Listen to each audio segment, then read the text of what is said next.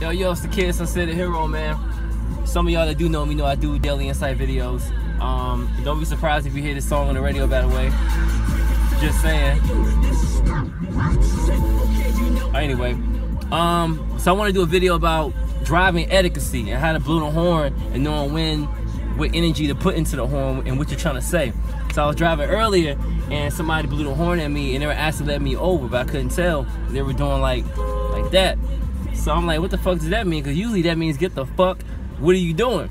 You know, you can't get over. So I ended up realizing when the light turned green that he was saying get over. And I'm like, that's one of those get over horns, not the, you know, he blew it like 3 times. And I'm like, yo, people gotta understand how to use that horn and when to use it. So if you're trying to be nice about things, just a real soft tap.